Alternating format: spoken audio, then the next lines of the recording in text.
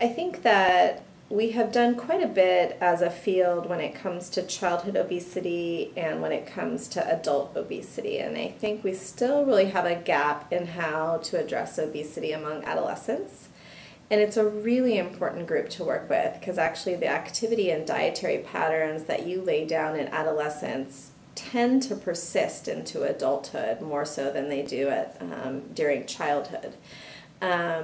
And also the weight status you are when you're an adolescent is a self-image you carry with you developmentally all through life. So while I see that as a challenge, I also see it as an incredible opportunity. When you're in that time of a transition, you have an opportunity to make healthier patterns and hopefully make those, maintained and sustained over your life course.